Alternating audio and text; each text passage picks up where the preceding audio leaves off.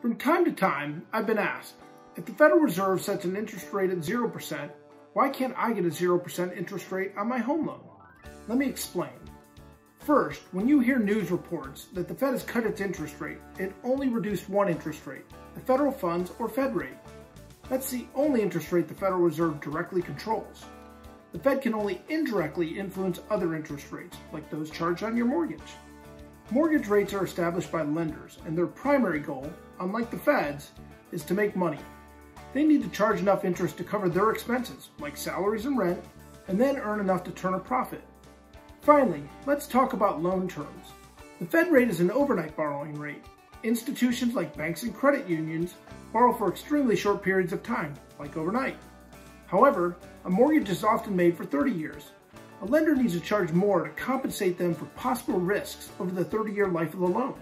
A lot can happen in 30 years. For example, the borrower could stop paying their mortgage. Mortgage interest rates can move up or down with the widely talked about Fed rate. And even though both these interest rates are currently at or near historical lows, the interest rate you can obtain on your home loan will almost always exceed the Fed rate.